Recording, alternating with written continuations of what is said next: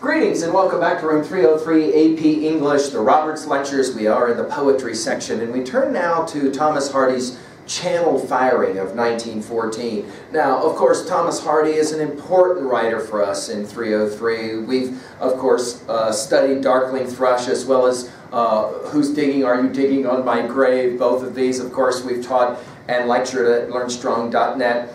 5 other poems in the Roberts section from Hardy, which tells you how important he is. The Breaking of Nations on page 985, Convergence of Twain in page 800, The Man He Killed, 656, Ruined Mate on 728 in the workbox on 832. So we should point out, Thomas Hardy, not just an important novelist, but as well an important poet. And we're going to see that again in this poetry, an experimenter with the poetic technique.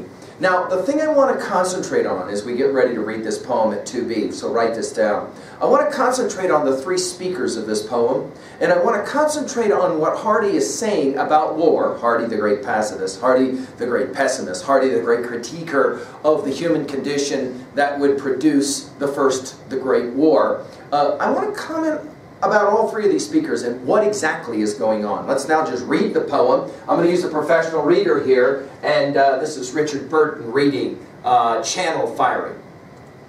That night your great guns unawares shook all our coffins as we lay, and broke the chancel window squares. We thought it was the judgment day, and sat upright, while dreary summer rose the howl of wakened hounds. The mouse let fall the altar crumb, the worms drew back into the moles, the glebe cow drooled, till God called, no, it's gunnery practice out at sea. Just as before you went below, the world is as it used to be. All nations striving strong to make red war yet redder, mad as hatters they do no more for Christ's sake than you who are helpless in such matters. That this is not the judgment hour for some of them's a blessed thing, for if it were they'd have to scar hell's floors for so much threatening. Ah, it will be warmer when I blow the trumpet, if indeed I ever do, for you are men and rest eternal sorely need. So down we lay again. I wonder, will the world ever saner be, said one, than when he sent us under in our indifferent century. And many a skeleton shook his head. Instead of preaching 40 year, my neighbor, Parson Thirdly, said, I wish I'd stuck to pipes and beer. Again the guns disturbed the hour, roaring their readiness to avenge, as far inland as Sturton Tower and Camelot and starlit Stonehenge.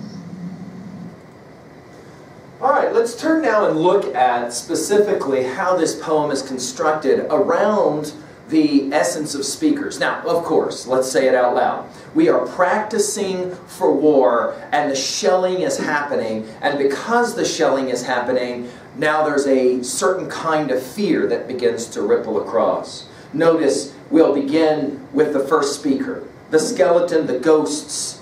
That night your great guns unawares shook all our coffins where we lay. Often in churches people would be buried or close nearby. We thought it was the judgment day. In other words, it's the end of the world because God is now coming back in Christian theology, and all the skeletons are the ghosts set upright. While Drearism against the how, Allen Ginsberg will use this word how, we've talked about it in relationship to our study of Conrad and Heart of Darkness, of wakened hounds, the mouse, the worms. In other words, nature awakens to this thudding of this bombing. Then it will be God who will be the second speaker, right? No, God speaks. It's not the judgment day. It's gunnery practice out at sea. We will immediately at 3A remind ourselves that the end of Golding's Lord of Flies will play the exact same game. The notion that men are preparing for war, for the devastations of war. Notice God here and the tone of voice. God says, no, we're just practicing for the next great war. Just as before you went below. In other words, it seems like nothing has changed. Hardy's observation that it seems like nothing seems to change. the human condition, mutually assured destruction, would be what it would be called later in the 20th century, MAD, M-A-D, right?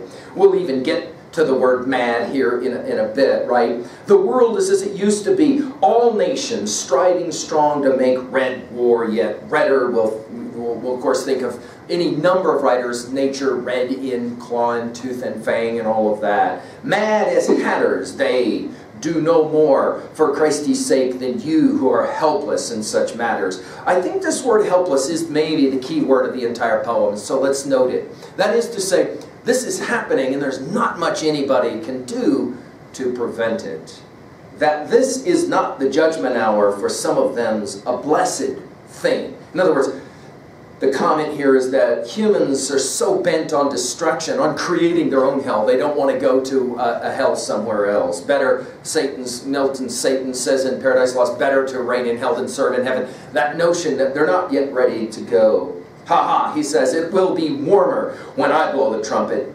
If, notice the parenthetic, if indeed I ever do. There's the pessimism of Hardy, the agnosticism of most theologians of the day who were not certain that they could fully believe in a God of love given all of the catastrophes that were about to happen, of course, in the first 20 years of the 20th century, right? So down we lay again. The third speaker is a parson, right? I wonder, will the world ever saner be? We're back to the mad notion again. Said one, then when he sent us under in our indifferent century. Go back and look at Darkling Thrush, the comments that we've made at learnstrong.net in the Senior B folder on specifically Hardy and the Darkling Thrush. And the idea, the fact that the 19th century had ended and the 20th century was ready to begin and everybody was hopeful, but Hardy had a dark pessimism about what was about to happen. Of course, unfortunately, he was in many ways proved right. Instead of preaching 40 year, my neighbor parson thirdly said, I wish I'd stuck to pipes and beer. Now this 40, of course, will remind us that Jeremiah and the great prophet will have preached for 40 years and never have purportedly gained a single convert. He says, I probably should have just been a partier and sat in bars instead of trying to promote Christ's message of peace, if you will. And again, the gods disturb the hour, roaring their readiness to avenge. It's powerful that the last word here, of course, Stonehenge, one of the famous landmarks for England, and yet also symbolically many have seen it as a place of sacrifice. At 2a, well, obviously war is insanity. Nothing, it seems, has changed from past to the present and then obviously into the future. At 2b, the symbolism, the religious symbolism, and of course the voices notice of God in a parson here, as well as the referencing of Stonehenge. The notion that it seems like time doesn't seem to change much in terms of the human condition and our proclivities to resolve conflict vis-a-vis war. At 3a, well, obviously, this poem will resurrect all of the great epics that celebrate war. The Iliad, the Odyssey, the Aeneid. I say celebrate. Go back and take a look at all of our lectures on those great epics of warfare. It is fair to say that they celebrate war, but it's also fair to say that they celebrate the fact that war is a destroyer of all that we love, no doubt. Of course, we can also think about the great anti-war poems of Owen Sassoon, and then obviously Hardy's The Man He Killed. But I mentioned Lord of the Flies, and I think this is a poem that has to be read with our study of Golding's Lord of Flies, no question. Finally, at 3b, the question we ask in our study of Golding, do you think humans will ever find a way to be able to live beyond war, to resolve conflict beyond war, and finally find peace? Well, thank you, Thomas Hardy, for another challenging offering.